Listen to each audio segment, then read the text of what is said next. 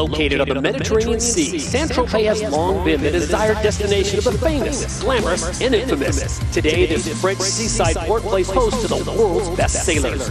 Welcome to the France Sail Grand Prix Saint-Tropez. Championship Sunday has arrived with plenty of storylines and drama after an exciting first day of racing. Saint-Tropez welcomes the 10 international teams to Europe after the first two opening events of Season 4 on North American waters. Today, this iconic racing venue will crown an event champion and offer more clarity as to which team is a threat to claim the championship at the end of the season.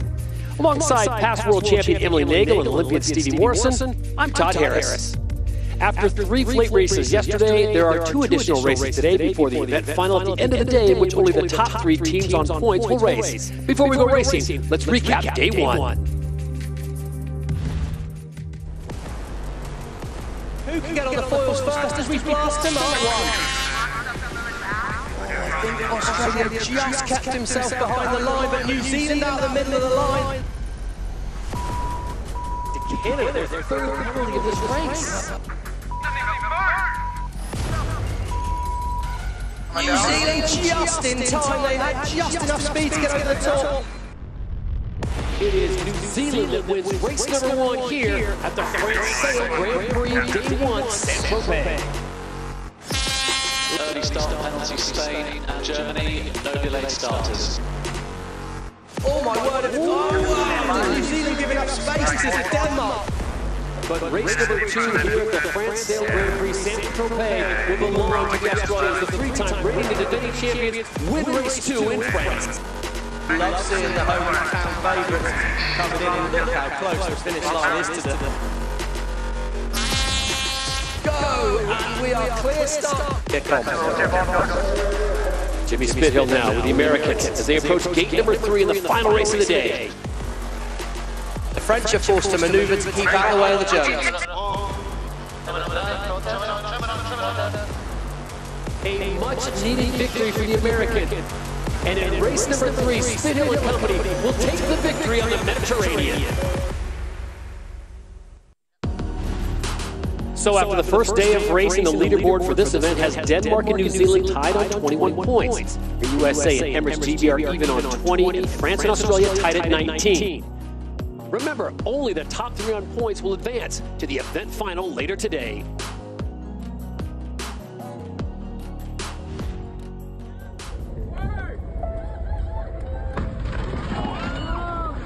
It was after yesterday's racing when the added drama set in, severely affecting today's lineup. Look at that, there is no way that wing is going back together very quickly. We finished the last race. As a group, we're obviously pretty happy because we managed to claw a fair few boats back from where we were at the first mark, and we decided, because it's such a beautiful breeze, to go for a little sail down the course. And we're just actually rounding up to stop out on the port boundary next to a couple of our friends and a lot of partners for the team on a boat, and then the whole wing snapped in half.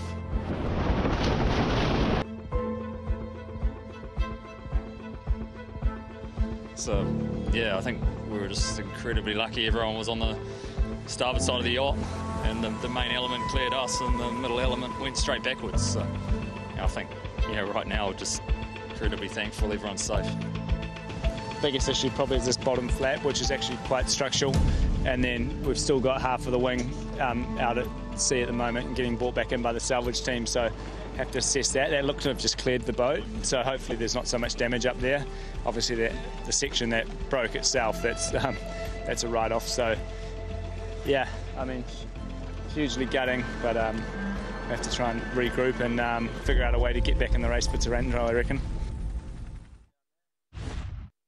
So it is official and unfortunate. New Zealand will not be able to sail today despite being tied for first place. So we've got 2 races, 4 and 5, both fleet races before the event final where only the top 3 will compete. Right now, let's take a look at the course map.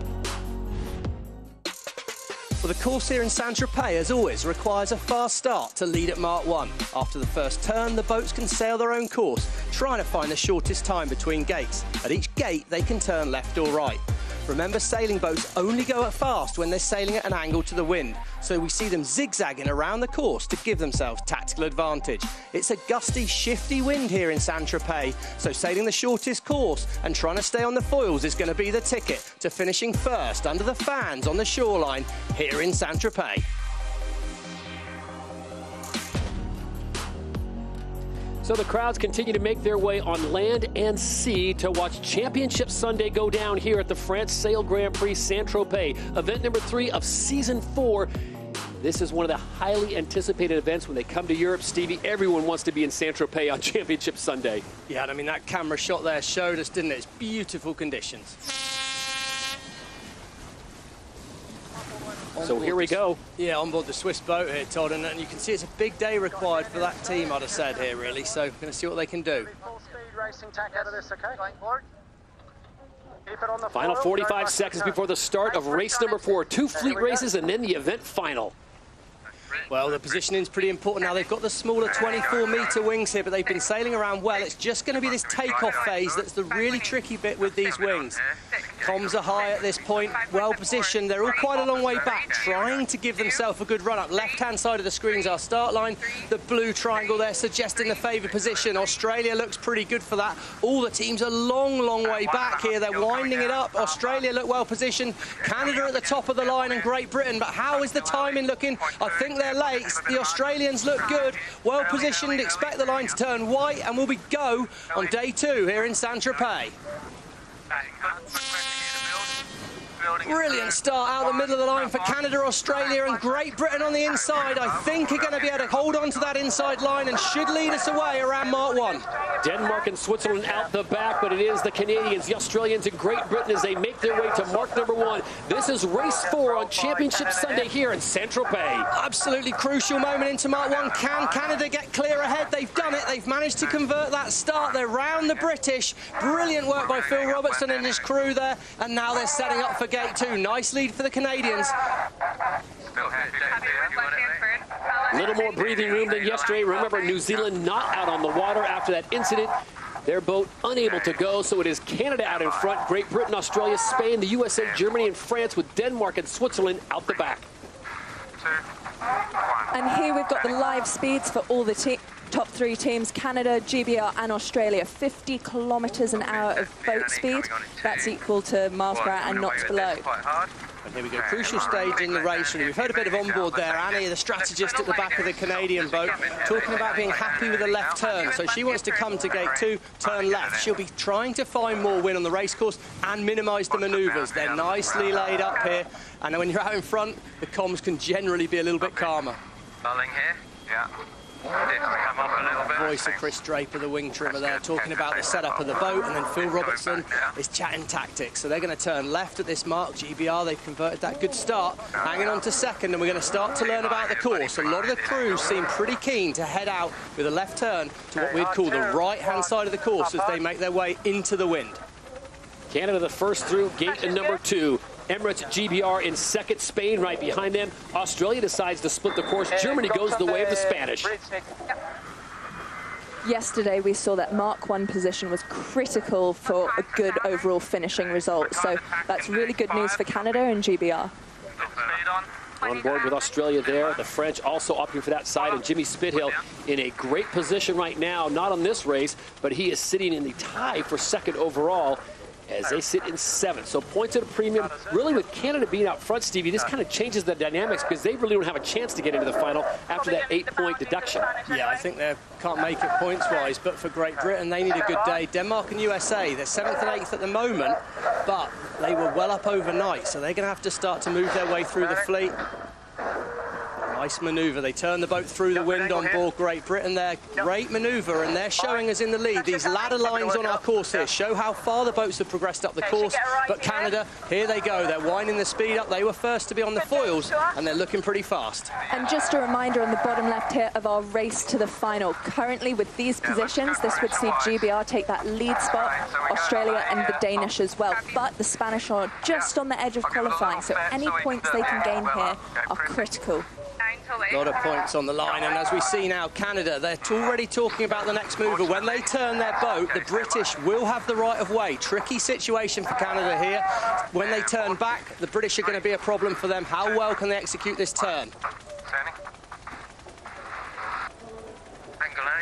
Canada makes the turn. Here comes Spain and Emirates GBR. Both of those boats have the right of way, so it's all about judging this cross. No slower than that.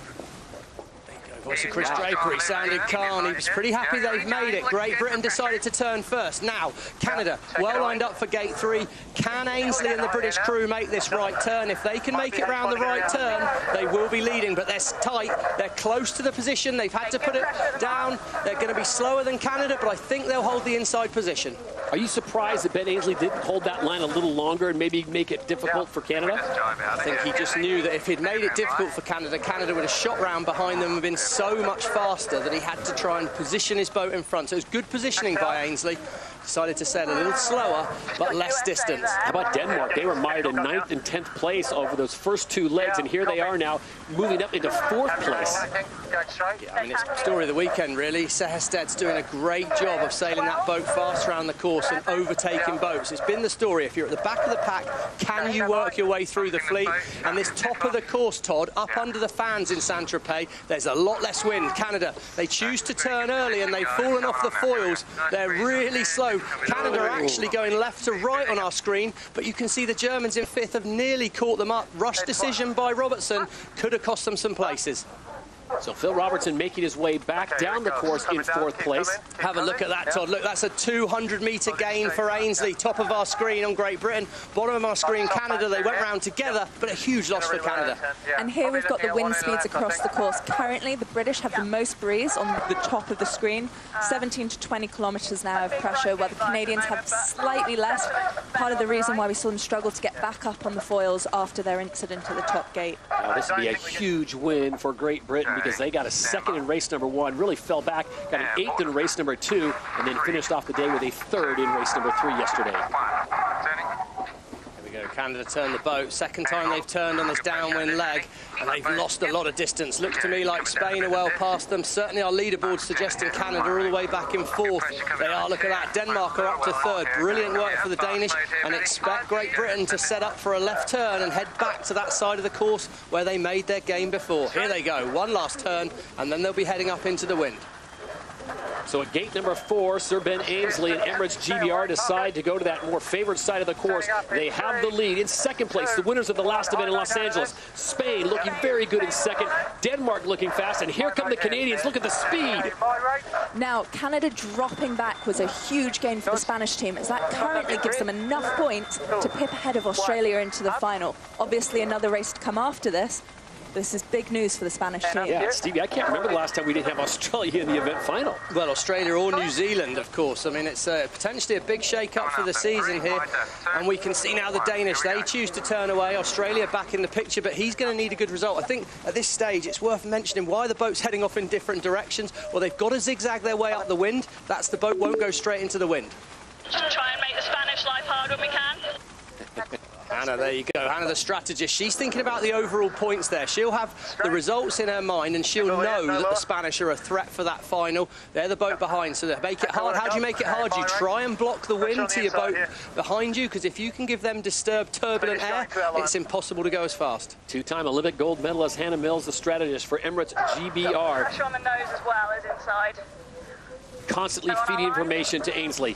Yeah, when she's talking about pressure, she's not talking about the pressure they feel from the boats behind. She's talking about the wind and where you can find more wind. And this is interesting here. This is the Mark 1 to now position. Now, obviously, we expected GBR to do well. They had a good start, still in the lead. But look at the Danish. They were in 8th at Mark 1 and have moved all the way up to 4th. That's just shown how well they've sailed in this race.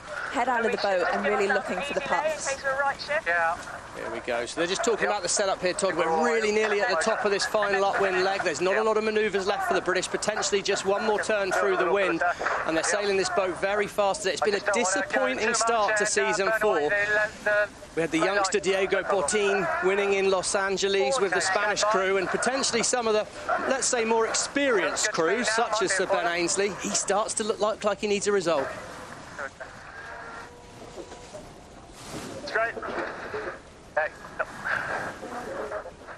Nice maneuver there. The wind seems to be holding up. There you see the speed in green. They are at the perfect speed for foiling. It has to be over 30. They've come down just a little bit. And here comes Spain, hot on their heels. Just back on the foils. Have they judged it right? Can they make it down to this gate without turning again? Lifting is a touch now. We've got no issue boats. So Hannah Mills letting Ben Ainsley know no issues with any boats. They've got clear sailing. The epitome of it is they approach gate number 5, and it looks like Emirates GBR is going to make it to the finish line and pick up a victory.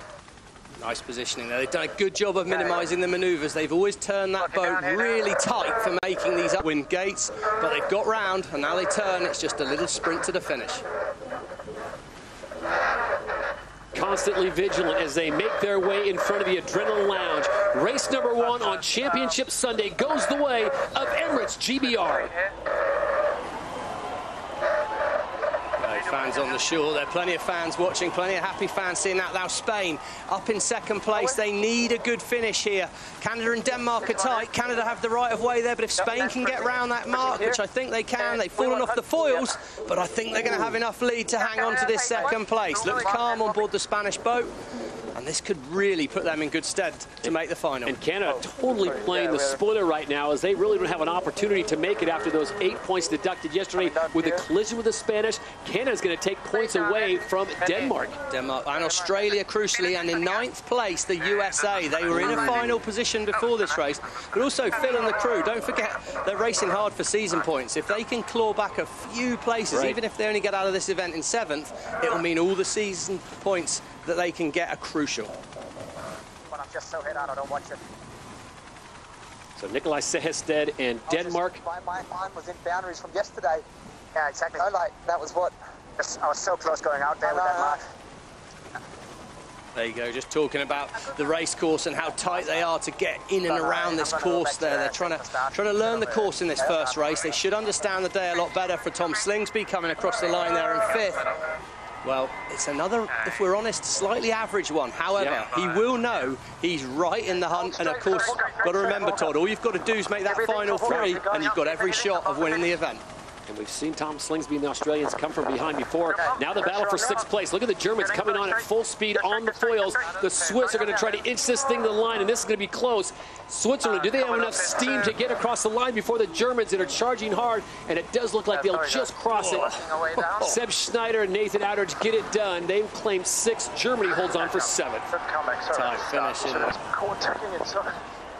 It was interesting there, Nathan, talking about the start. A lot of the boats did look late on that start. Their timing was off, and talking about timing being off, France and USA, they need big results, and this is big result in the wrong sense. And the USA holding on. Looks like they're going to have the speed to pass France in front of their home fans here, and they're going to pick up that extra point. So 8th may make a difference if they can get a big finish on the final race. So the Americans race in 8th. France holds on for 9th, or dead last, because New Zealand not racing today, damaged boat yesterday. Wow, I can't wait to see these results. Yeah. I've got a funny feeling that there could be like 6 or 7 teams with every chance of making it to the final. So this is going to be some race. Pressure of the day could well be on Emily Nagal, looking after the results and trying to keep on top of the abacus to let us know where we're at. All right, let's go down on the water. This time we join Emirates GBR and their tactician, Hannah Mills, the 2-time gold medalist. We like to refer to her as the Welsh Goat, but she gets things done for Ben Ainsley and team. Hannah, if you can hear us, congratulations. Great way to start Championship Sunday. Give us an idea of the conditions. We've heard terms like puffy and shifty. How was it for you guys today? Yeah, it's definitely puffy and shifty, you know, really tricky racing. You know, it's hard to stay on the foils all the time through the manoeuvres, so yeah, it's super challenging for everyone. And Ben, we saw you, all the boats were a little bit late for the start. Has it been hard to adjust to these smaller wings out there today? Yeah, I think it is different. I mean, we're lucky with this breeze coming in. It wasn't really forecast, but yeah, probably still downrange on this AP wing. And a bit of a light spot as well in that pre-start, so not a huge surprise to see a few people late. Like Hannah said, it's tricky when the wind's up and down so much. Getting it right is far from easy, as you can see. Hannah, quick question for you before we let you go. How much do you look at the numbers and making life difficult for other people, like the Spanish, and knowing what you have to do to get in that top 3? Yeah, we'll definitely take a look at the numbers now. I mean, you've got to be aware of what you've got to do in the last race to make the top 3. So, yeah, we're about to check it out. All right, appreciate your time, Emirates, GBR, Sir Ben Ainsley, and Hannah Mills. Spend a little bit of their time to talk with us and give us the breakdown on that first race. Race number 4 of Championship Sunday goes the way of the Brits. And a throwback here to the start that set up it all for the British team. So Australia highlighted they're heading towards that prime pole position. By going up that little bit on the line, they opened the gap for GBR. Now, while they weren't at the optimum position, they did have the opportunity to have a bit more space and come in with speed. Up at the top of the line, you do have the Spanish, who were quite far back at the line, 44 metres away. But the fastest boat, they managed to get some good speed and end up with a good result. Well, and that played out, of course, slightly faster angle for Canada into Mark 1, and they did a brilliant job of maximising the advantage of that. They slingshot round the outside of the British, but the story of the day for the British really was they did a fantastic job of minimising distance that they sailed. Canada here, they came all the way to our yellow ley line. Ainsley saw the opportunity, though. He turned well before, probably saved himself about 100 metres on the Canadians there, leapfrogged them into the lead, and once you give Ben Ainsley the lead, well, you can perhaps try and force things, which Canada did, but that normally ends up badly for you. He fell off the foils, slowed down, and it was Great Britain that sailed away for the win. And let's look forward to that next race. One more fleet race to go before the event final, and this is how it shook down. Emirates GBR gets the victory and the 10 points. Spain picks up 9. Canada really not in contention for the event final. They pick up 8, taking a point away from Rockwell, Denmark, who finish in 4th. Australia, Switzerland, Germany really scratching their heads how that happened, and the USA may have just shot themselves in the foot.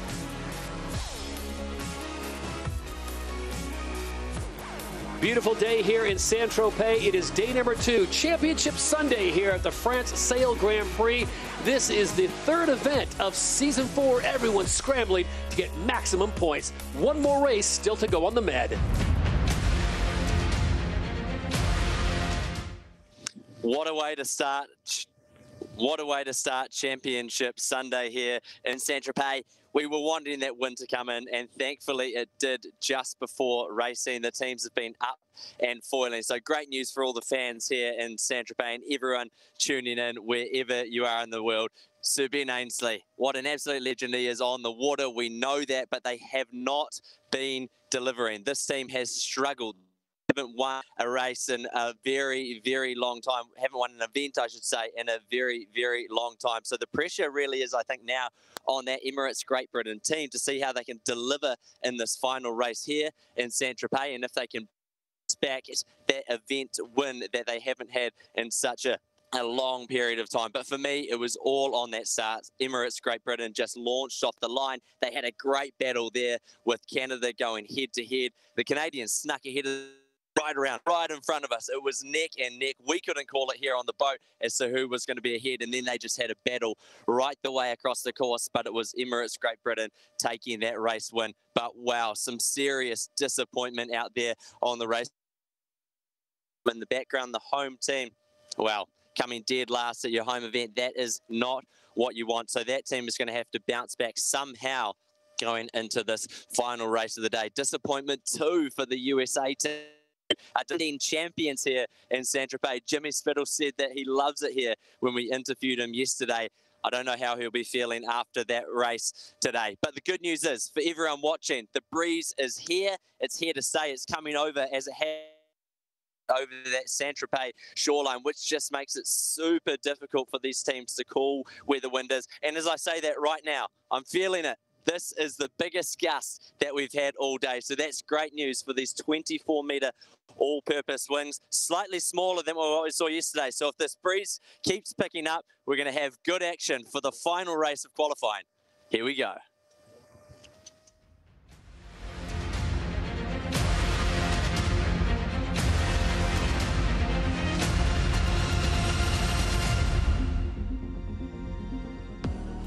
Event 3 of Season 4. This is the France Sail Grand Prix Saint-Tropez. There you see the event leaderboard as it stands right now. A little bit of confusion there. New Zealand boat damage yesterday after, so they already accumulated 21 points, Stevie, so they're not in last, but they cannot accumulate any more points. GBR leads the way with 30. Denmark and Spain coming up in second and third. And if you're wondering what happened, this is what happened out on the water.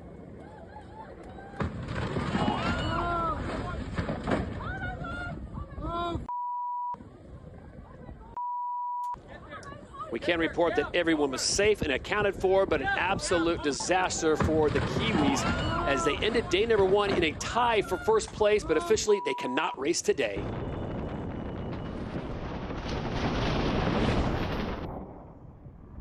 It's incredibly disappointing we're not able to get out there today. Yeah, I think from us as a team, obviously the most important thing that is that everyone's safe. We obviously had a huge structural failure on one design piece of equipment that was due to absolutely no fault of anyone within this group. So yeah, I think the league's got to go back and have a really deep dive into what exactly happened, what exactly caused that, and also as a group we're feeling really gutted that there aren't enough spares on site to be able to put the boat back together and get it back on the start line for today. So yeah, it feels like an incredible bit of bad luck, but you know, also some massive disappointment in the fact that we and the SailGP League can't get us back out there on the start line today. I'm sure there's going to be a pretty thorough review go into exactly what's happened. You know, from our point of view, the wing had passed all its checks before we went sailing, so there was nothing out of the normal, and we didn't notice anything out of the ordinary during the whole day. And you know, when it actually failed was, you know, when I would think it would be quite unloaded at that time. So it must have been something that was, you know, building up during the day, and we're yeah, obviously incredibly thankful no one was hurt. Probably incredibly thankful we were a long way away from any other boats when it happened as well, because if it was, say, going down the first reach, it could have been a lot different.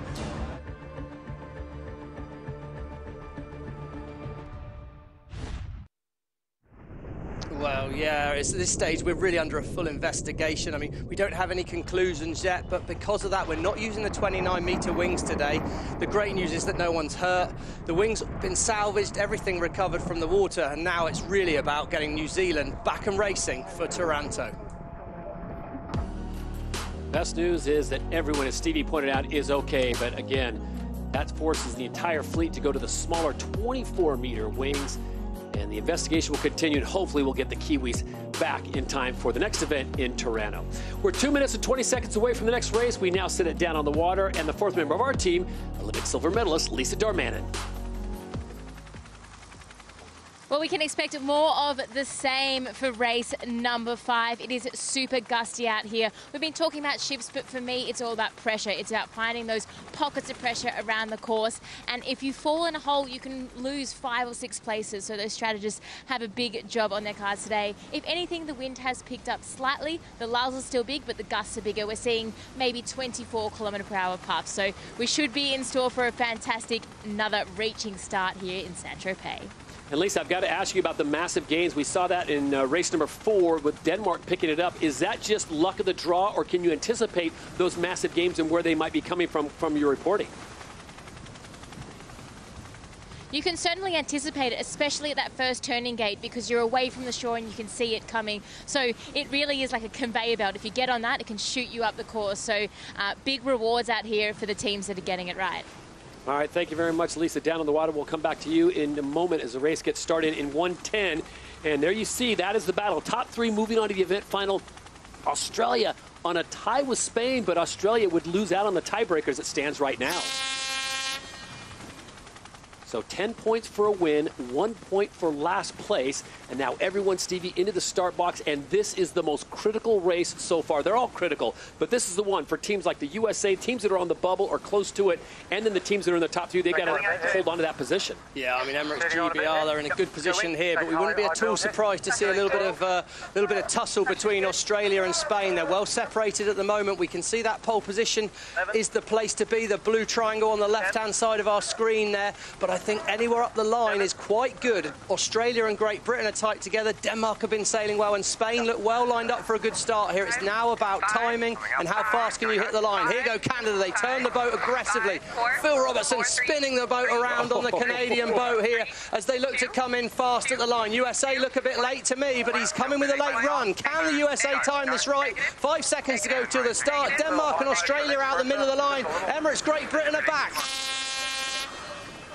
It's now a fast sprint here. What timing from Jimmy Spittle on board USA, but can he hang on? He's got a slower angle to Mark 1 for here. It's just straight line, sailing across the breeze, and Rottwell Denmark, there they go. They speed her up, and they're looking to roll over the top. Here we go, mark number 1, the final fleet race of the day, and it is Denmark that holds on to that pole position. The USA tucks into second place with Australia off the right. USA pull it out when they need to. Australia crucially are ahead of Spain, but at the moment Emirates Great Britain's got some work to do. They're in the pack. These points are going to be tight, so the next few manoeuvres into gate 2 are crucial as Denmark, they've stretched away and they set things up nicely. First to turn towards gate 2, and we know the crews are going to want to try and simplify this and get themselves straight round with a left turn. Really going to get more breeze. Happy with left turn? Happy. So nice that the breeze and Mother Nature cooperated today. A penalty, it looks like a boundary penalty for Australia. That could be huge. They'll have to drop back just a little bit. But what a start for Jimmy Spittle and USA SailGP when they needed it most. Well, they really did need it, Todd. That's heading.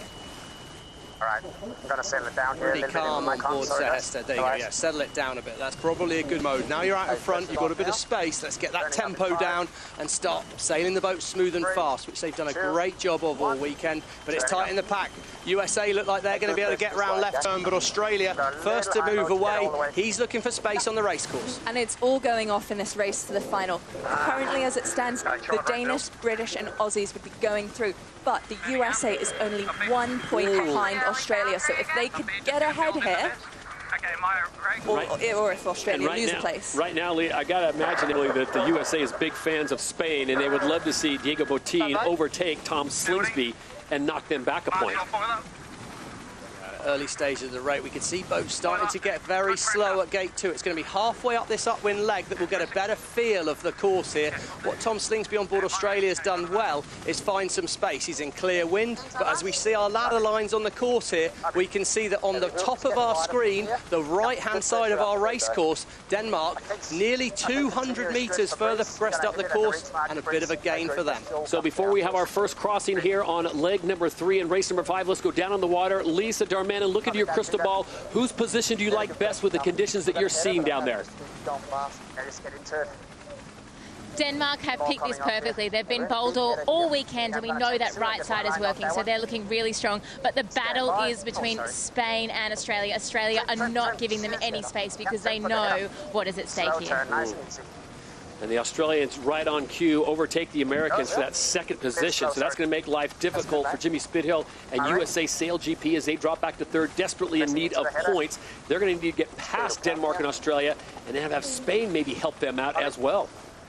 Sorry, I went some headed. Really tight here. What I noticed there was Great Britain have done a nice job of finding some space. They've moved up to 5th, which will be good news for them as we're on board Australia here. Tight moment in the pre-start there. That was a big aggressive luff from the British, but Slingsby responded quick enough, got away. No love lost there. Here we are on board the front of the British boat. We can see now Australia must keep clear. Right, flag that. Yep, flag that. Dangerous, Australia, penalty. Oh, pretty clear instructions from Ben Ainsley to the umpires there as to what he thought was happening, or should be happening more like. But now look at this. The wind has got a little bit light on the top of our screen. Australia, they've closed right up behind Denmark, but the USA, they do not have the right of way in this situation, but they're coming in fast and have made some gains. Britain, they look slow. There's not a lot of wind where Great Britain are at the moment. It's definitely light up under the fans on the shoreline.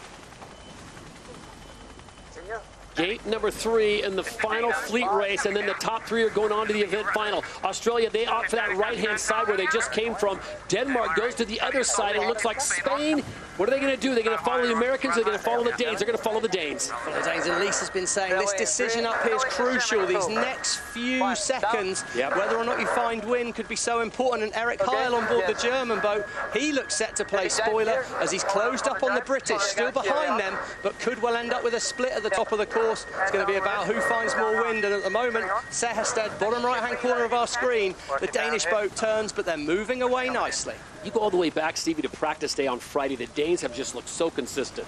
And just shown right here, race to the final, Danish still leading the charge. Australia and GBR tied on points in second and third. and Spanish dropping a little bit further back. They're going to be pushing hard here to close that gap and hopefully gain a point. Well, the Spanish, Stevie, might not make the final, but this is a good follow-up from their win in Los Angeles. It wasn't just a fluke. They've said well all season. They're second overall in the season standing as we talk, and they've put together a brilliant performance. Very young, talented team. They've got a lot of work to do here. They're probably relying on a mistake from the British to have any hope. Big dip behind there by Rottwell, Denmark, and they've got to watch out for Jimmy Spithill now. Denmark don't have the right of way. That's a tight moment in the race there. Really tight moment. Now, Spain, they need to overtake those two boats in front of them, and they're going to be an awful lot closer than they were. Nervous times for Ben Ainsley on board Great Britain, but he's stalking the Spanish boat at the moment, chasing them down. And once again, Tom Slingsby in Australia pulling an absolute Houdini after the last race, looking terrible, finishing a 5th again, and he somehow is finding his way, Emily, into that top 3. We've seen the Australians sailing well all week. Yesterday, we saw them as one of the fastest boats on the upwind legs. They're also one of the best at manoeuvring. Same with the Danish. They're both gaining a lot of distance in these manoeuvres, while other teams less so. Not sure you get his heart rate up until he's properly nervous before these last couple of races. Anyway, he's not at operating temperature, Todd. And while we talk about the Australians, how they find a way to get to the front, Spain looking good, Emirates GBR looking good, Denmark's been consistent, Stevie. I hate to do it, but France on their home waters, they have just looked awful. Yeah, well, we talked about the big thing in that position swap. You know, they're back in 9th. They've swapped one of their back 3, which I think both the boats that have swapped their back 3, you know, the driver, the flight controller, or the wing trimmer, Switzerland and France, they're both struggling in these tricky, gusty conditions, and it is a huge change to make. They're the Americans, as they move past on that position, they pick up a spot into 3rd now, so they're 2 points out of making the top 3. All this depends on really 3 boats. What Spain, Denmark, and the USA could pull off here on this final upwind leg. It's really tight at the moment.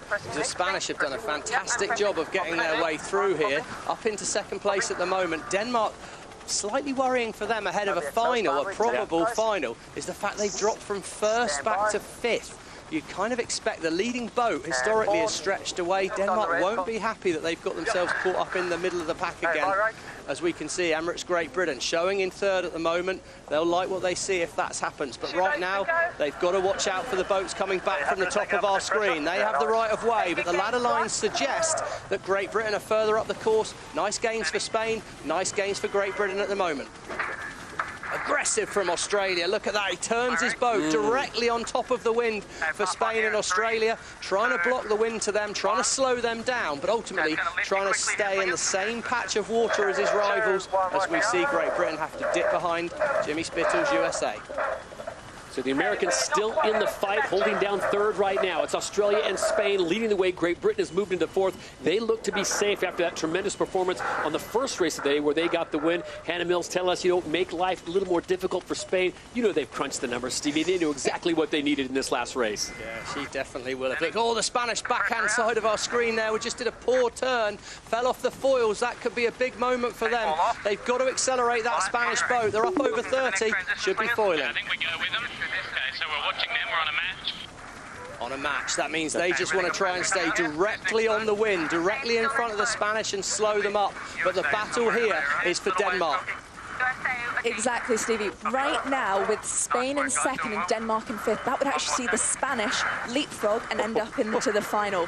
So all the pressure right now is on the Danish overtaking. There we go. See, bottom left-hand corner there. Spain and Denmark 34, but it's important to remember that whoever finishes ahead of whoever in the last race will win a tie-break. So Denmark, this could be disaster if they can't make one more gain. They've sailed so well all weekend, so well at the beginning of this race, but just one slight slip, one slightly slow leg, and they're now under a lot of pressure. 3, 2, 1. Okay, rudder's coming off. And it looks like Tom Slingsby has done enough. Remember, yesterday, they won race number 2. They backed it up with an 8th in race number 3, so they've been up and down all over the table this weekend. But when it counted most, race number 5, the 3-time reigning and defending champions, the Aussies, come to race 5 in Saint-Tropez and pick up a win.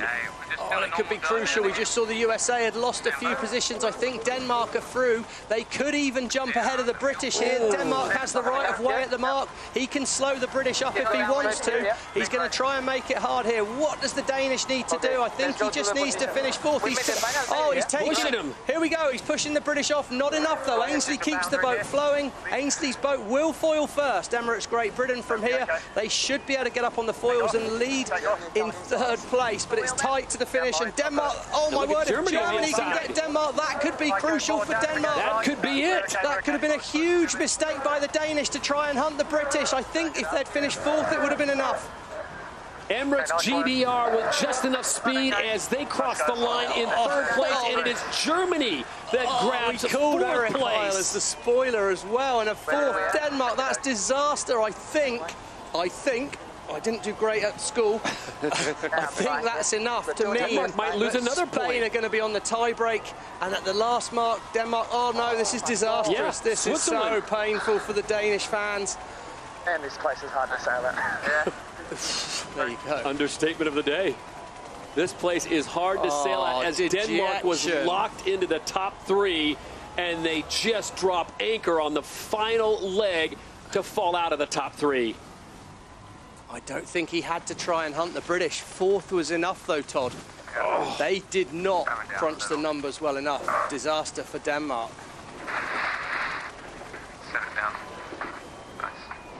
So Canada comes across the line in 8. This will be a definitely forgettable event for them after the 8-point deduction with the collision with Spain. France having to retire mid-race, Stevie. This has just been the worst for them after so much momentum coming into the season. Anticipation, they make the change at flight controller. It did not work out.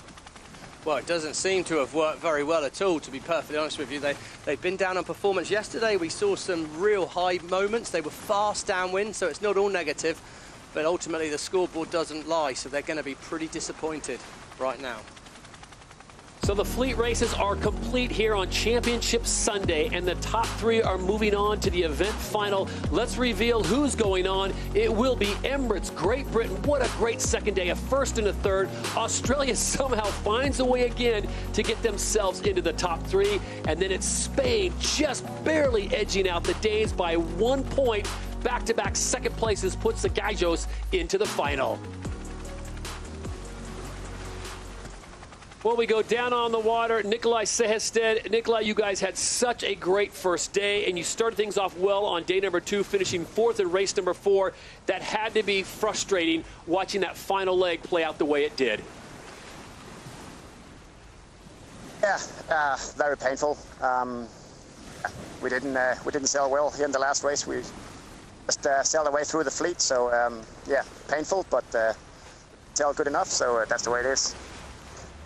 And Nikolai, feels pretty harsh to ask you now, but you know, what are the priorities on that course? You have sailed a great weekend here, obviously disappointed, but looking ahead to the final, what do you think is the priority for it?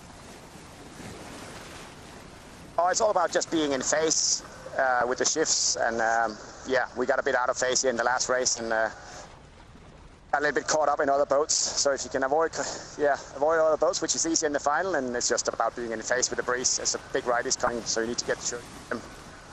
Nikolai, in your mind, when you came to that last gate and you saw the finish line and you saw Emirates GBR coming in, did you feel like you needed to be ahead of them to get that extra point to get into the final, or are you just more concerned about positioning? I think we needed to be ahead of them, so that's why we went pretty hard after them. Yeah.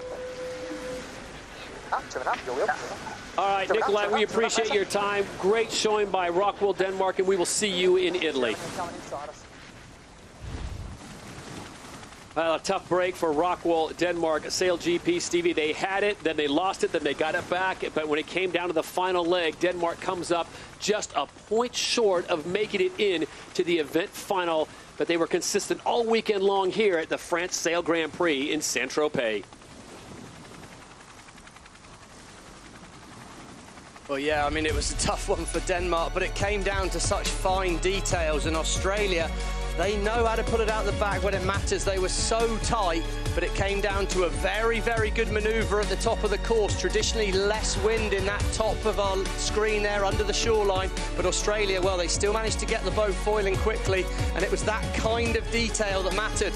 They pulled themselves from a position in the pack to the lead, and well, we've seen it season after season that if you give the Australians clear wind, if you give them a lead, they will just sail away. And I think that's going to be the takeaway for Denmark from this event, because they did have the lead, but they couldn't hold on to it. And well, dejection for Denmark, elation for Australia.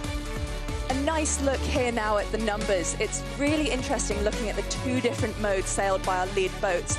The Aussies sailed the fastest, 48 kilometers an hour, versus the Spanish's slightly slower speed. But the Aussies sailed a lot more distance and did 12 maneuvers compared to Spain's 9. Now, yesterday we saw that less maneuvers was the key to winning. Well, today it wasn't so. It was a lot more about staying up on the foils as much as possible and sailing to the right area of the course, even if that meant an extra maneuver. Well, it's always about the details, isn't it? And you know, if you do them well, if you do the manoeuvres well, they don't hurt you as much. And in this pre-start, it was tight again, but the timing of the fleet back was a lot better. But it was that bunch in the middle that had the drama. Denmark, Australia and Great Britain. Well, it was Denmark that won the fight here, did a fantastic job with their positioning. USA did come through on a charge late. Jimmy Spithill put all his money on red, timed it well, but it was Denmark won the start, but they just couldn't convert that into the result they needed for the rest of the race. So 5 fleet races up, 5 results down, and they were all over the board. You had Australia winning, Great Britain winning, USA winning, New Zealand winning, but it was the Aussies that picked up 2 victories out of 5, and they have punched their ticket into the final alongside of Emirates GBR and Spain.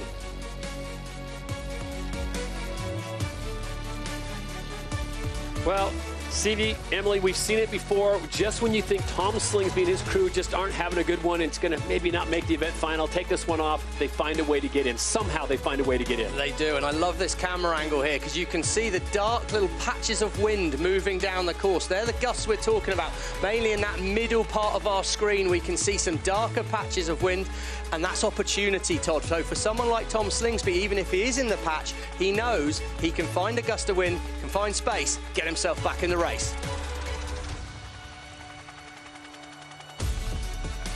Well, beautiful day here in Saint-Tropez as we bring a close to this event, and it has been special. Coming into this, a lot of people thought there wouldn't be enough wind. Not the case. Mother Nature delivered in this beautiful part of the world, an iconic sailing venue.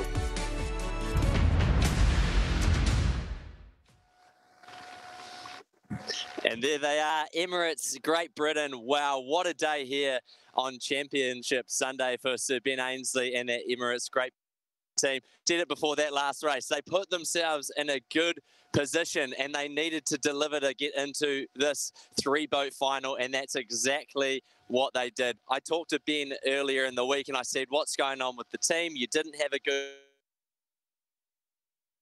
the moment. We know the boat's fast. We know we've got a great team. And finally, we're seeing them deliver for the first time in what feels like an absolute age. But let's not forget about the other boats in the final. That Spanish team in behind Emirates Great Britain right now, the youngest team that we've got in SailGP. We just went past the Spanish before as well. Diego Botín, the driver, he had a massive smile on his face. And why not? This is the team that were the winners in LA. People were calling this thing a fluke, the biggest upset in SailGP history. But then the Spanish team march on in to their second straight final. That's no fluke to me. This is a young Spanish team that's hungry to win, and they are delivering out here in one of the hardest environments in sailing. And we'll finish it off. The third team in the final, no surprises there. It's the Flying Roos, Tom Slingsby and the Australians just sailing like they've never sailed before here in Saint-Tropez. Tom Slingsby said that they've got a curse here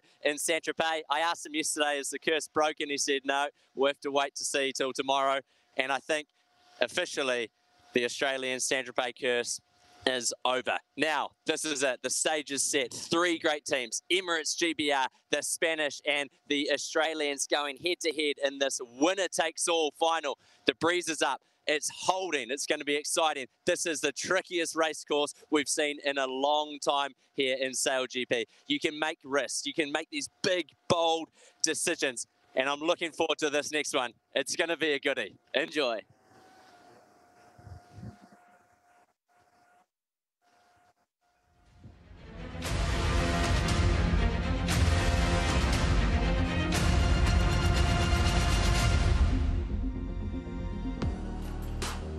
Championship Sunday here in Saint-Tropez. This is the France Sail Grand Prix. Todd Harris, Stevie Morrison, Emily Nagel, and Lisa Darmanin with you as we bring the curtain down on the France Sail Grand Prix. What a day of racing. Only the event final left to be contested. Beautiful conditions on the Mediterranean for the final day of the France Sail Grand Prix in Saint-Tropez. It will be Emirates, GBR, Australia, and Spain battling it out. Emily, who would have thought? I mean, surprisingly, Emirates, GBR, not so much. Australia, not so much. But Spain making it 2 for 2 on making event finals. I think it's incredible. You know, Spain clearly have some momentum behind them. They're on a roll. They're coming into this final now as, you know, defending event champion up against season champion versus the greatest Olympic sailors of all time. So I think we're set for a pretty epic final. It was no fluke in Los Angeles, Stevie. You've talked about this team is young, they are hungry, they are ready to go. Well, yeah, and we talk about a surprise. To be honest, my biggest surprise almost is Great Britain. They've not, Emirates GBR haven't been in the final for a long time. We started to question, has Ben Ainsley still got it? If that's something that you can actually say in public, which I think I've just done. But, you know, they haven't performed, the British. So actually, this could be the rebirth for this Emirates Great Britain. I'd say the biggest pressure is on them. They need to win this final more than the other two teams. Pressure on Ainsley and Mills and co here, but as you mentioned, they've done it plenty of times in their career and they'll be looking forward to it. They're sailing very well today. Can they sail very well in this final? Well, we're hearing the conditions will be very similar to what we just saw, so a quick debrief for those three teams, and then they will be back on the water battling it out. This will be for the event championship, winning the France Sail Grand Prix here in Saint-Tropez and the points that go along with it for the overall season championship. So it's three heavy hitters ready to do battle on the Mediterranean. The newcomer, Diego Botín, not a lot of numbers to the right side of his resume, Stevie, but he was thrown into this one because the team and everyone involved with Spain at SailGP, pretty confident in his abilities. Well, and we've seen on a world stage he can perform. He's performed in SailGP. He's going to be happy to go again. So Spain in the event final for the second event in a row. Tom Slingsby, Emily, he's won it all. He's seen it all. He's been there. Exactly. He knows what he's doing when it comes to a final, and we know a lot of teams are a bit nervous going up against him because when he's got space, he's quick. And it's amazing, Stevie, that the Emirates GBR boat gets around the course the way it does with all the hardware from the Olympics that they have on board between, what, the 7 or 8 medals between Ben Ainsley and Hannah Mills. Yeah, and they arrived on SailGP with a bang, didn't they? They came in and they won straight off the bat, but it's a long time between meals for Ben Ainsley. And he's looked pretty hungry out there today, so I'm sure they're going to be very, very keen to get a performance. As I say, this team, I believe, needs to win this event the most. They've got to show everyone else they're still there, still fighting, and still amongst the best. So now just moments away from the event final here as Spain once again is in the event final. And they are just going through final preparations before they will get themselves into position in the start box. We're able to go on board now with Diego Botín, the driver for Spain SailGP. Diego, congratulations. Well done. Again, second event in a row. You're in the event final. What did you learn in Los Angeles that you can carry over here in Saint-Tropez? Thank you very much. Yeah, we are super pumped to be in another final. We are trying to see what's important to do now. The conditions are very different to LA, and yeah, now it's completely boiling, and yeah, we'll give our best and see what happens. Diego, you seem to find some extra speed in that second race today. It looked like you'd found maybe a slightly faster setting for the boat. What's the secret? Yeah, to be honest, I don't know. I don't think we are faster. I think the Aussies have very good technique, but we got a very good path on the after right bottom turn on the second upwind, and yeah, we got quite nice gains there. Diego, be honest with me now. If we take you back to day one, race number one, when you had that slight little get-together with Canada, did you ever think you guys would be in the final racing against Great Britain and Australia? Yeah, I mean, after yesterday, we knew we had chances, but to be super honest, yeah, another quite unexpected one. So, yeah, super pumped, and we're gonna try to take the chance. And a lot of these final races, Diego, we've seen how important it is to be first at Mark 1. Do you think that is the most important thing today, or is it a little bit different with these gusty conditions? Yeah, I think being first in Mark 1 is very important, but I also think that with these gusty conditions, anything can happen. Yeah, big losses and big gains can be made. So yeah, we need to. It's not gonna end until the finish. So yeah, full focus until the end. Thanks, Diego. Well, go and get yourself ready. We look forward to seeing you racing. Good luck, mate. So Diego Botín, the driver for Spain SailGP, into the final for the second event in a row. Can they make it 2 for 2? And that would really put the pressure on the rest of the fleet, Stevie. And, you know, we didn't question that win in Los Angeles, but we were wondering if they could back it up, and they've answered that question. More than answered it. They're sailing very well, and I think, you know, we've seen all season they've been performing well. That win was a huge monkey off their back. And yeah, now it's another chance to lay down a real marker here, and it's really that whole battle of age against, age and experience against youth and enthusiasm. So it's going to be fantastic to see how it does play out, because with Australia and Great Britain in the final, it's not going to be an easy one. The heavy hitters and Spain ready to do battle on the Mediterranean. The three-time reigning and defending champions, Australia. They are set and once again in familiar waters in an event final. Tom Slingsby and company.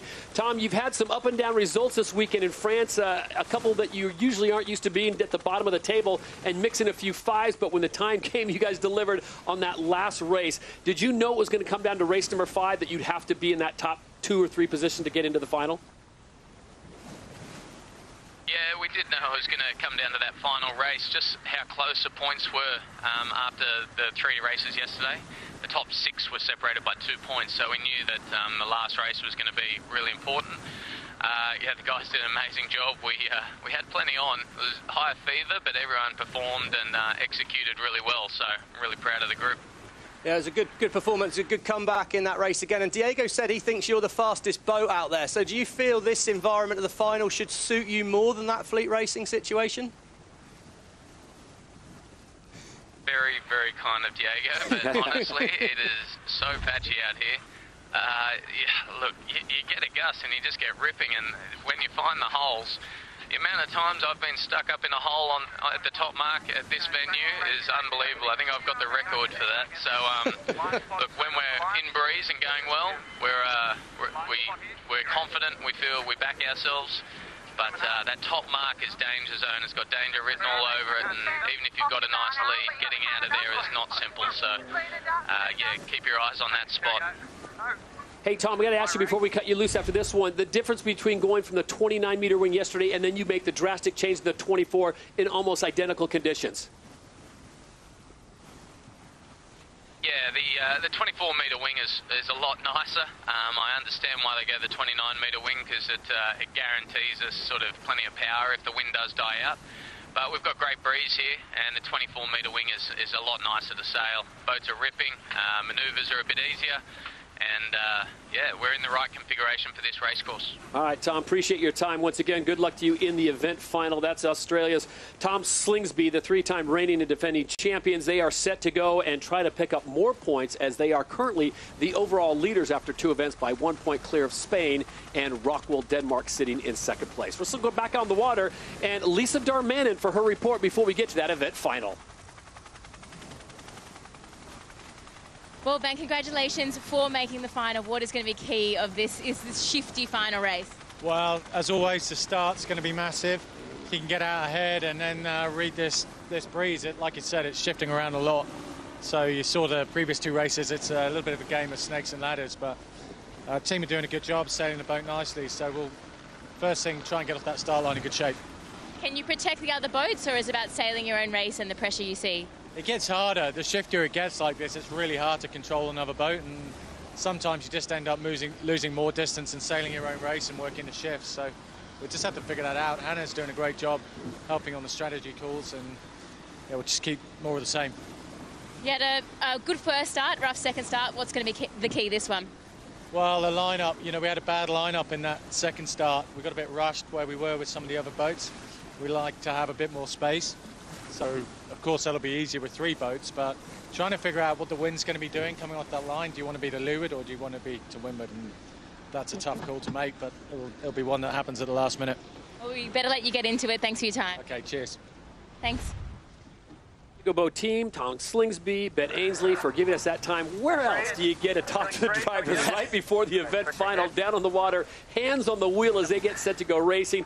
It was fantastic. When we go back down on the water, Lisa Darmanin, give us your pre-race report, what you're seeing and what do you anticipate? Like that. Dangerous, Australia, penalty. Well, we're seeing a very similar thing to last race. It's super gusty out here. There's lots of danger zones. So even though a boat might be out in front, we know that they are not safe. But it is getting pretty gusty out here, and I'm lucky enough to be joined now by wing trimmer Blair Tuke. Blair, I know you'd be rather sailing than sitting here with me, but what do you think we've got in store for this final?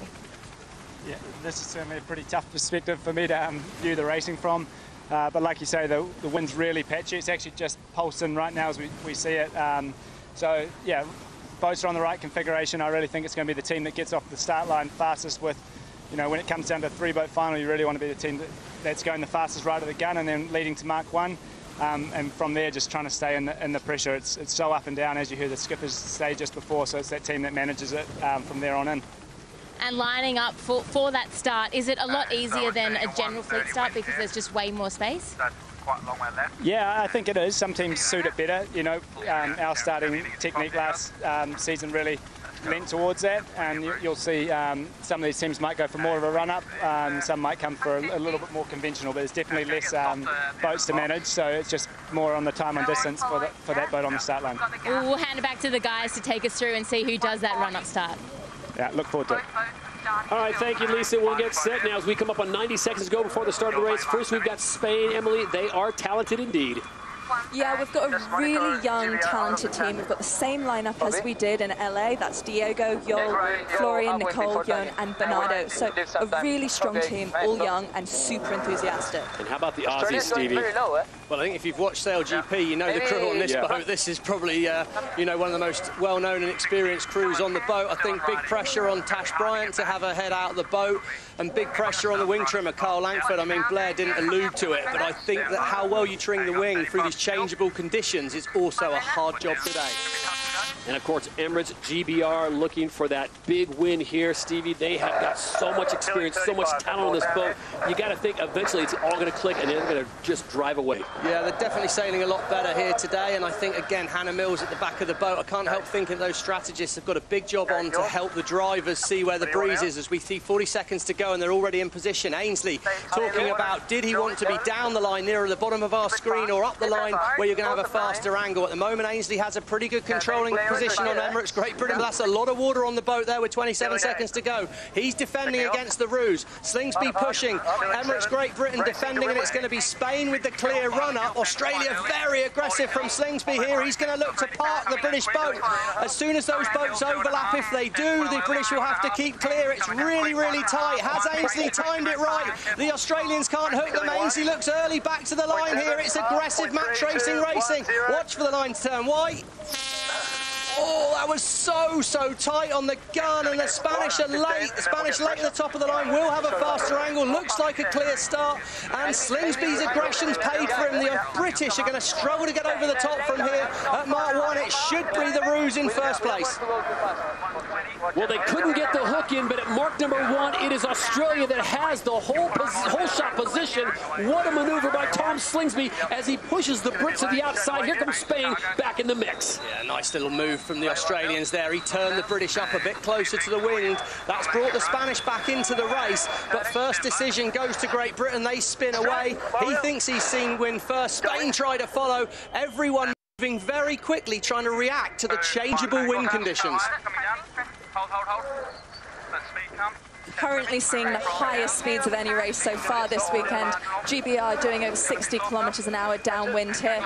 Spanish closing the gap now from behind 65s. it's going to be a tight race. Kind of now about how many manoeuvres can they do into the gate. Australia look pretty well set for a left turn, but if Great Britain can make it down, they'll have the right of way on the inside. It's going to get really tight at the bottom. When Great Britain turn, Australia have got to watch out because the British will have the right of way. And they got to watch out for those super yachts. The fans, look how close they are to gate number 2. Prime viewing condition, and it looks like Australia at gate 2 is going to opt for the left side of the course, and Great Britain at the last second decides to follow with Spain sitting at 3rd. That's great news for the Australians. They'll be so happy to see the boats follow round behind them. They're going to be faster because they had to do no manoeuvres. Great Britain had to do 2 manoeuvres late on, and look at that, Spain are off the foils. And then we see on our ladder lines here, things are already extending away. And if we can get down the water to Lisa and Blair and see whether they like the side of the course that Australia are going to. Quick pressure out of this. Yeah.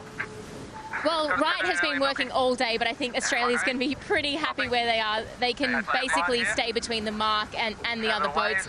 Blair, would you be pretty happy for Australia right now? Yeah, that was a pretty strong start. They executed that first leg really well and going the right way, and they've got them covered right now. So it's going to be a tough road back, for especially for the Spanish from here, but I think even for GBR, Aussie have really got a hold on this one.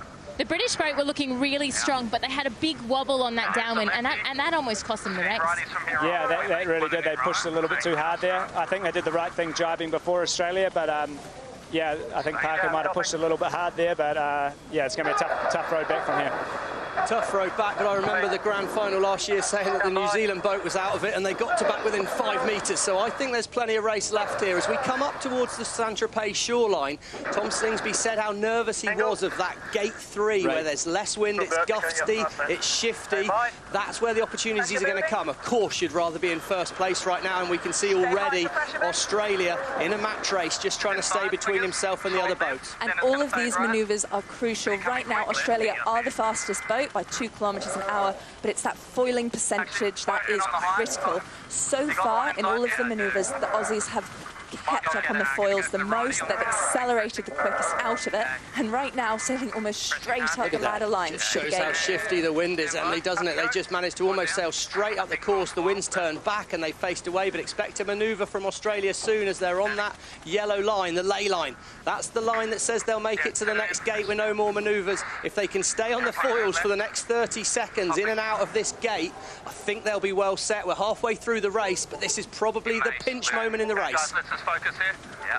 Look at Great Britain. They are making gains here as they pick up the speed much cleaner now, and they're going to both head to the same side of the course. It looks like it at the moment, and there you go. They've done a great job of this all day, Great Britain, minimising distance. We can see there the extra distance that the Australians have sailed. They've done that to guarantee safety, but what they've also done is lose a lot of lead to the British. They still have control, but it's now a pure match race between first and second, as I think the Spanish have got a lot to do now. Yeah, stand by. So what was nearly a 200-meter lead is now shrunk down to about 100 as Emirates GBR has closed the gap. Just 3 seconds behind at the last gate. They decide to turn away first. Yeah, they move away first, but we could see there was a real dark patch of water right next to the Australian boat. I think the Australians have done a nice job of staying in good breeze, and there we go. We heard Carl Langford sailing into really good pressure. Look how high they are out of the water, and they look well lined up to gate 2. Great comms from Kyle Langford there. He's talking about the wind dropping as they come down towards this next gate. So the crucial thing now is, can they get through gate 4 with no more manoeuvres or not? And here we go. We heard Tom Slingsby. We're going to go right. There's going to be one more manoeuvre from Australia here. They're going to turn the boat and head out to a right turn. Looks like they've made a gain, though, at this point. Okay, hold that, Tash, hold that. Okay, now coming up. Coming up. Yeah, Tash Bryant steering really accurately out of the jibe there, and once again Australia, he's happy to sail a little bit of extra distance to set himself up well for the next leg, but they're high. They've got a little bit too high there. They skidded sideways. Good save by Jason Waterhouse. Australians are fast, but I think we've got a split. It's one of the things we've seen over this weekend. All of the flight controllers are really pushing that ride height. Yesterday, the French led the way with the highest boat. Today, it's the Australians. Go, we got a split, Todd. Lisa, Blair, what can you see on the water? Is this a game for Great Britain, or have Australia called it right? Yeah, Australia looking pretty strong from my eyes. Blair, what are you thinking? Yeah, I think Great Britain did well to get the split at the bottom. That's what you want. But yeah, to me, the Aussies are in that pressure nicely. They're coming across to the right-hand side of the racetrack, looking up, and I think you'll see a tack in 10 seconds or something, and they'll have them pretty well covered. We're going to be slow here. Stand by. There we go. Tight moment there, as we can see the wind has turned to favour the British. It is tight, but this is the moment Blair was talking about. Will the Australians be able to block the breeze of the British? Australia turn. Great Britain's foiling faster than the Australians. Can they come alongside? If they can get overlapped alongside, the Australians are going to have to keep clear. Here we go, Australia have got to get out of the way. Crucial moment here. It's going to be a protest from Ainsley. Look at him. Oh, there's no drama with the acting skills there from Ainsley. What a moment. Brilliant move. He's got the wind blocked. Side-by-side drag race as Ainsley calls it, and here comes the penalty. There was the penalty, but it's instantly scratched as the British take the lead. But crucially, we've got now one more manoeuvre for the British. Look at that, Ainsley points out the breeze. It's all about this next manoeuvre. Australia turns, here we go. So it is all on here in the penultimate leg. It is this leg and then a right-hand turn to the finish line, and the championship will be decided. Great Britain in the final leg as they approach this upwind, puts on the afterburners and gets past Australia. What a move. And critically there, in their final manoeuvre, they did stay up on the foils. The Aussies dropped off and lost a little more distance. Well, we said the pressure was on, but if they can make this final right turn, it's going to be theirs. They've got a nice lead. Pressure's on, Todd, but they've delivered. Absolutely stood and delivered in the most critical time as Sir Ben Ainsley, Hannah Mills, the rest of the crew delivered a masterful performance just when you thought they were out. Emirates GBR comes sailing back and they pass the Flying Ruse. Give the win to Emirates GBR in Saint-Tropez. Turns out they've still got it, Todd. Yep. Awesome work. Well, there you go. Ben Ainsley said it well. Saving the best for last, Stevie, out of nowhere. And you saw the angle that they had coming up just after we heard reports that right side was more favorable. It looked like Australia had played the cards right. And out of nowhere, I think they even caught Tom Slingsby by surprise. Well, they certainly caught Lisa and Blair by surprise, because that all changed so quickly out there on the water. And as Blair said, what was really good was that the Emirates Great Britain managed to get the split. They managed to get sailing a different direction. We're going to go left while they go right. And that was crucial. It gave them the opportunity, and they made the most of it. Spain will come in, finishing in third, and I don't want to say they were doomed from the get-go, Stevie, but you called that they were late to the start, and when you're racing against Ben Ainsley and Tom Slingsby, you cannot spot them anything, and that's exactly what they did. So Diego Botín did a great job of staying in the mix, just didn't have the power. But Ben Ainsley, as we approached that fifth leg, they were halfway up, nowhere near the Australians, the lead almost 200 meters, and then Ben Ainsley puts on the nitrous, and they go into full afterburner mode as they take the win here. It is Emirates GBR. They win the France Sail Grand Prix in Saint-Tropez. Turn off, huh? I'll jibe. What do you want us to do? Okay, just going to jibe here. And it has been a time, Stevie, since we've had Emirates GBR popping the champagne corks and getting the win. Well, we've had to scratch the grey cells, actually, a little bit, Todd, because it's actually about May 2021, which was the start of Season 2 since they've won an event. It's been a long time between drinks for Ben Ainsley and the crew. And, well, now they're going to get their champagne moment here, and it's been a long time coming, but what a performance. Shifty conditions. They took advantage of a good shift. There you go, Ainsley there. Tricky. Definitely looked tricky, and it definitely was a good battle. But what a show they've put on for the fans on the shore in Saint-Tropez. And Saint-Tropez, well, thank you very much. You delivered such an incredible race there.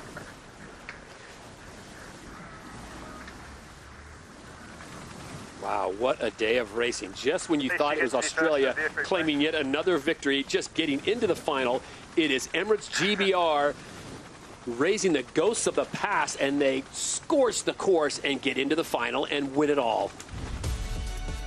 Well, here we go. This was the race to the final today, and of course a lot of it has come down to the starting, but perhaps more than any other event, there have been overtaking opportunities and manoeuvres after Mark 1, sorry. You know, the wind has been shifty, there's been boats on and off the foils, and Ainsley, what he has done well today on board Emirates GBR is they've managed to pick the shorter distance. Whenever there's been an opportunity to minimise distance, they've found it. They've done a good job of that.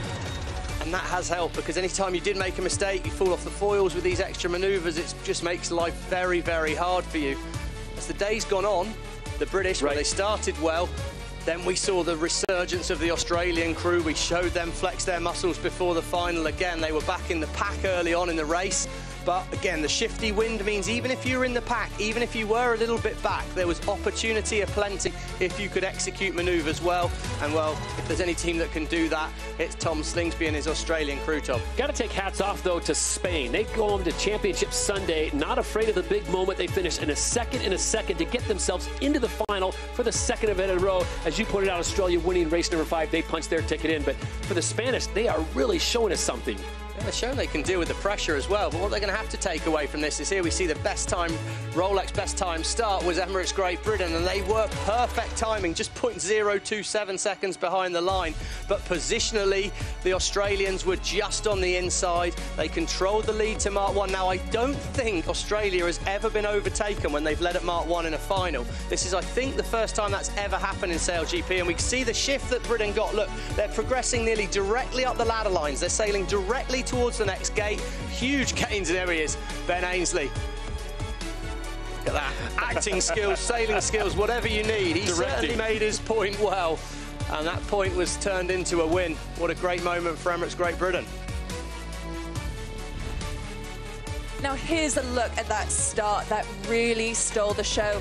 GBR and Australia were focusing on each other, kind of leaving the Spanish to do their own thing, which it makes it even that more impressive that GBR nailed their timing. They were exactly on the line and going faster than both of the other boats. It doesn't get much better than that for a start. Unfortunately, that puts Spain out of the picture. But then look at these numbers, and you know what? GBR really deserved to win this, because not only were they the fastest boat on the water by 1 kilometre an hour, they also sailed the shortest distance and stayed up on the foils longer than both of the other teams while still doing an extra manoeuvre. Wow, what a day of racing here in Saint-Tropez as Emirates GBR gets the win. They get into the final, and they come from behind and pull off not the unthinkable, but an amazing result as they get the 10 points. Australia finishing in second on the 9 points, and Spain making it in the final. They finish in third and pick up 8 championship points for season 4. Oh, beautiful scenery, but let's digest and let's talk to those who were involved in today's battle. We'll start with Spain, SailGP, Diego Botín for the second event in a row. Diego, you and your squad make it into the final. It was a tough start for you, but you guys battled on. What was the difference in today's race and not being able to get the win like you did in Los Angeles? Yeah, obviously we didn't start quite well. Our timing, we were 2 seconds late in the start, and yeah, when you are in windward, obviously that turns into a very weak position. So from there we tried to make a couple of moves, but yeah, the Brits were always shutting them down, and they did a perfect job of sailing the course. So yeah, big congrats. Big congrats indeed. And what a start you've had so far to season 4. There's not a lot of time now until you head to Italy. Presumably the team are feeling very confident and very happy at the moment. Yeah, it's an unbelievable start for us. We couldn't imagine such a start, and yeah, it feels a bit that we are getting the most out of everything. But yeah, the team is feeling super pumped, and probably tougher times will arrive, but we are super happy out the start of the season. Well, don't hang your heads, Diego, because you guys were in a position that 7 other teams would have loved to have been in, and now you look towards Taranto. The big question is, can Spain make it into their 3rd final in a row when you get to Italy? We will see. Everything can happen. Diego, appreciate your time. Congratulations to you and your crew, and we will see you in Taranto. Spain SailGP for the second event in a row. They make it into the final. Stevie, this time they don't win it. He called it. I mean, you can't spot, that 2 or 3 seconds to Tom Slingsby and Ben Ainsley and hope that you're going to be out in front. Well, it comes down to such small details, and you know they're going to have to be very, very happy. They'll see themselves way up on that leaderboard again, and brilliant for their season, but also really good, I think, because they'll have a lot of lessons to take away from this event. So here's how it all shook down. It is Emirates GBR. They take the 10 championship season points to add to their lot. Australia, they came into this event in first place overall. They have 9 points, finishing in second. Spain again in the final. They'll pick up 8. Rockwell, Denmark just missing out. They finished in 4th, just ahead of the USA, who finished in 5th. And it's France, Germany, New Zealand. They're going to have to bounce back big in Italy, and Switzerland and Canada rounding out the 10. Australia, SailGP are the 3-time reigning and defending champions. Tom Slingsby, that was one heck of a race. At what point in that race did you think, I think we got this thing locked up, or were you always keeping your head on a swivel knowing that Ben Ainslie was still in the hunt? Yeah, no, I didn't think we had it locked up. This venue is just so patchy and shifty, and felt like we were doing really well. We were sailing great. We knew Ben was going to split sides no matter what way we went at the bottom mark. We knew he was going to switch with us, and so we just thought, let's round the mark cleanly, get onto the same tack as him and try to get across to cover him. And just as we were looking really good, and as we came into that intersection, he had 40 degrees further right with right wind direction and more pressure, and we were just in no man's land. And yeah, honestly, if we didn't tack there and we went further, we might have lost more. You never know. So I was aggressive in defending, but it didn't work, unfortunately. And congratulations to Ben. Yeah, well, they certainly made quite a point of acting out, very upset with them in front of you. Ben Ainslie's possibly up for an Oscar after that one. But yeah, another great result for you, Tom. And I suppose looking ahead to Taranto, you'll be feeling the team's in pretty good place.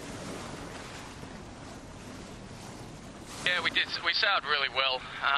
Really happy with everyone, and yeah, as everyone seems to know, we haven't done well here in Saint-Tropez, but this is a great result. We're off to a great start in the season. We're sailing well, so looking forward to Taranto. Tom, appreciate your time, and you guys going to Taranto now with a 2-point lead overall in the championship. So well done to you. We will see you in Italy. Tom Slingsby in Australia SailGP, finishing in second place. A little bit of dejection on his face, Stevie. It looked like they may have had that thing locked up, but not for an amazing race from Emirates GBR. They get it done. Hannah Mills, Ben Ainslie, the entire crew. You can mention them all because they all did an amazing job of getting that win. Yeah, I think Neil Hunt and Nick Hutton at the front there, the grinders. You can see how tired Nick looks, and you know, there's an awful lot of effort going into trimming that big wing sail on a day like today. Very physical outing. Luke Parkinson, the flight controller, and Ian Jensen, the wing trimmer. You know, they've been demanding a lot from each other. It's a tight crew. It's a very experienced, high-performing crew. They won't like having not won for a long time. There'll be a lot of fired-up people on that boat, and to have finished second again would have been pretty disappointing. So to be back at the front of the fleet, big moment. Well, the champions of the France Sail Grand Prix in Saint-Tropez, it's Emirates GBR. They get the win. Ben Ainslie joins us now. Ben, be honest, after day number 1 and race number 2, when you guys finished in 8th place, did you feel like maybe Saint-Tropez is not your kind of race course, or did you think we can definitely bounce back and win this whole thing? Yeah, no, it's always a bit like that with this race course. It winds up and down so much that it's really tricky. So we expected some big gains and losses, and I think we saw that for all of the teams. And we just had to hang in there and keep the sailing the best we could. I think the team did a great job all weekend, making the best of what we had. And Hannah, as always, trying to get us in the right spot on the race course and reading the breeze, which was incredibly hard out here. So, as always, great team effort. So Hannah, that left turn at the bottom, that was an obvious decision then, was it? Yeah, always obvious, Stevie. Well, it's been a little while between victories for you guys, so it must be a big moment for you. I think it's May 2021 since you were last at the top of the podium. This must mean a lot. Yeah, thanks for reminding us of that, Stevie. But yeah, you're right. It has been a while, and it's been a frustrating one because you know we've obviously got a great team, and there were times there where just things weren't going our way. And it's taken a lot of, you know, dedication, determination to just keep plugging away and get ourselves back into it. You know, finishing 3rd last season, getting into that finals race, bit of a disappointment, or well, it was a disappointment, coming away with third in that, and then struggling the first two events of this season. So the team have had to dig deep, and you know, big shout out to Rob Wilson, our coach, as well, for helping with that, and you know, the Shore team that has always done a brilliant job getting this boat in perfect condition for racing. All right, Ben, we appreciate it. Go get some work on that right arm, because you gave out a good workout on that near collision with Australia. But congratulations nonetheless, as Emirates GBR get the win. They take the title here at the France Sail Grand Prix in Saint-Tropez. What a crew, what a team effort, Stevie. And I think they said it right. Everyone had a part in that, and they got it done in the most critical time against the big giant. The Flying Roos looked like they were on their way to another victory. They will love that, I'm sure, and I'm pretty confident. We can see them standing up here. It's been a while since they got to do this, but they have done it a fair few times in their past, so I'm expecting a successful job of dealing with this celebration and collecting of a prize. Very happy team, and good for them. Emily, I think with their resume, they probably have not forgotten how to pop the cork on the champagne and how to celebrate a win. No, I think they know what they're doing, and they're pretty happy to be back up there. I want to welcome Hervé Berville of France. He is the Minister of Sea, making the presentation for the trophy for the France Sail Grand Prix here in Saint-Tropez. This is event 3 of season 4. We'll see if this gives Emirates GBR the bounce back they need to get themselves back in the hunt. They came into this event, remember, they were in 6th place overall coming to this event, and this would be a nice bump for them as they will move up the ladder board all the way to 4th overall. And now the celebration can truly begin here in Saint-Tropez. Here we go, Saint-Tropez showers.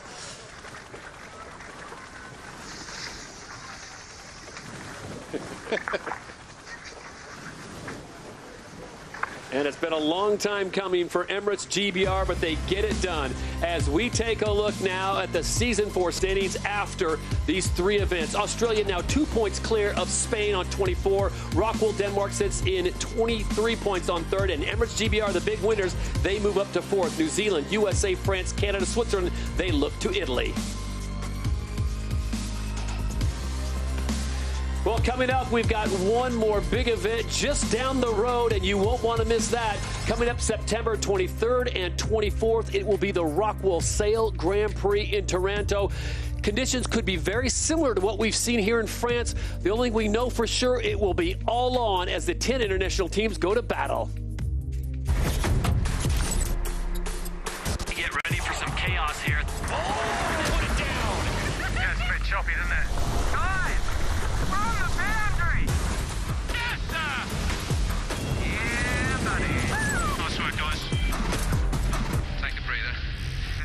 Focus on our job. It's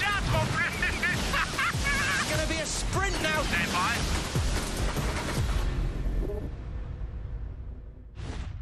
And before we say goodbye, Emily Nagel, final thoughts. We look to Italy. I think it's going to be a really exciting event. We haven't been back there since season 2, so all to play for, and let's see who ends up on the top. What an awesome weekend's racing, and let's just hope our Kiwi team can be back and on the start line. We missed them today. Well, we want to congratulate once again Emirates GBR. They get the win here.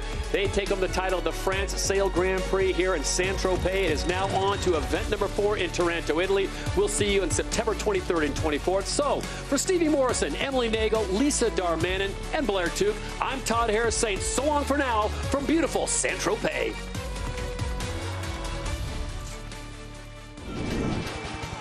Go on day 2 here in Saint-Tropez. Emirates GBR is going to make it to the finish line. The Aussies come to race 5 in Saint-Tropez. Watch for the line to turn wide. It's going to here we go. Australia have got to get out of the way. Give the win to Emirates GBR in Saint-Tropez.